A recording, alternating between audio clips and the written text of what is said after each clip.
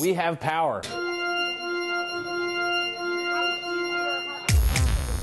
What is this? We're doing wedding tattoos today. I am the wedding tattooer. OMG. I provide a service for couples on-site tattooing for their guests to take home a reminder of their wedding day. We call them tattoo keepsakes. Tattoos have always been really important to me. When we heard about Rob being the wedding tattooer, I thought, oh my gosh, perfect way for our guests to celebrate us and for us to give them a permanent little keepsake. It's a gift from the bride and groom. Till tattoo is part to the umpteenth degree. We are the only on-site wedding vendor tattoo service in the world.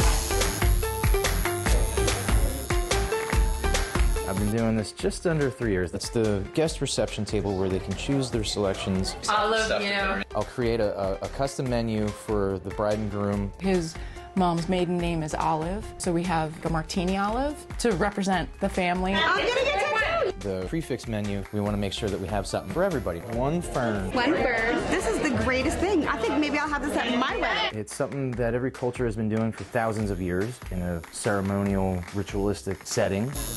We picked the oak leaf because of our backyard. We love our life and where we live, and it signifies that. I've always been hesitant with tattoos because it's forever. You know what I mean? If there's any time to say forever, it's when I'm getting married. Now we have a permanent reminder. In addition to we have bets on who's going to do it. All right, you ready?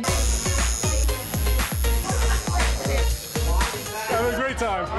Yes. Once guests hear the buzz, there's a crowd every time. It was kind of a snap decision. They usually take between 5 and 7 minutes to do. All black work. Recently, I just decided I was going to get one.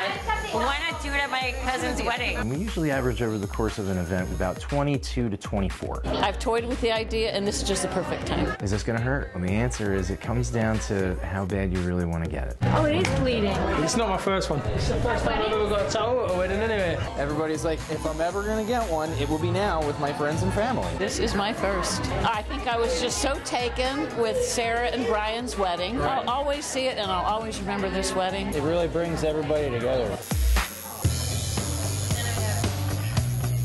It means something, you know, it's pretty cool. This is my first one, so I'm very nervous. It's a form of expression that belongs to you. It's on your body, and you own it. I have a lot of different tattoos for different things. I have one. Just got my first.